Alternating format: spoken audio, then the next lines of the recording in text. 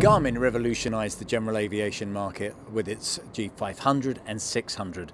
Well, things are changing. There's a new model coming out that's going to replace it. And I'm with Trevor Pegrum, who is responsible for the sales and marketing for the Garmin aviation products in Europe, the Middle East and Africa. Trevor, tell us about the new product. What is it and what does it do? Hi Alan. So yeah, very, very lucky that today we launched our brand new G500, G600 TXI products. So as you said, we've had the legacy products in the market for probably 7 or 8 years now. It's been extremely popular with general aviation customers. We have a helicopter variant for this as well, the G500H, and so everyone's loved this product. It really was a revolutionary change back when we launched this, to be able to take out an old analog 6-pack, install an EFIS system, very reasonably priced, added things like synthetic vision, charts to the aircraft and to the helicopters. So amazing product. We've been selling it for, as I said, 7 or 8 years now, and we just launched today our new TXI version of this. So somewhat of a revolution, in fact, a flight display upgrade. It's one of the first all touchscreen flight display products. It does very much replace the G500 and 600 series.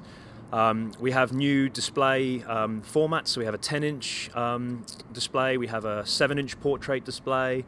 We now also have engine indications as well on this product. So yeah, real revolution. We're really taking it to the next generation now. Touchscreen in the cockpit started with Garmin with our GTNs.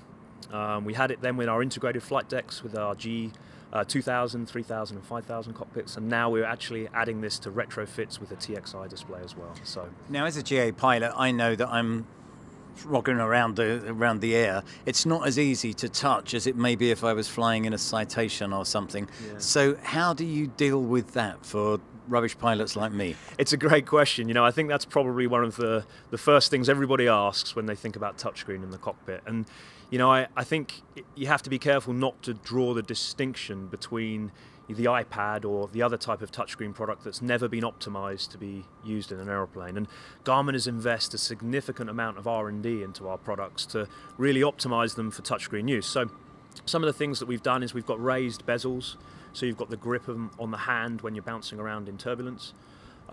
We've got real icon-driven menu systems, so the real big icons that you can touch.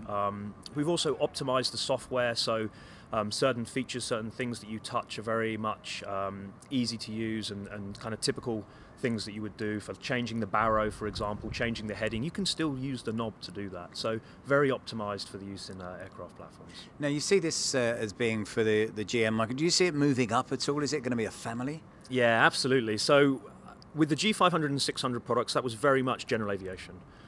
We now have a new product that is launched with this family called the G700 TXI, and that's really moving us into the larger aircraft business jets, maybe commercial applications. It has the correct design assurance levels, it has the correct software support and things like that. So very much a family of products with a roadmap moving into the bigger systems. And I've got to ask you, what about helicopters? You mentioned them at the beginning with the G500H. Yeah. What's happening with this? So the G500H continues the product today.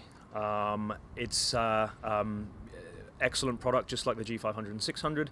I think it's obvious the way that the market's going for Garmin. You know, we have this brand new family of products now. So watch this space. I think maybe we'll have something to talk about in February next year, and yeah, we'll see what happens. Great. Trevor, thank you very much for your time. Thank you.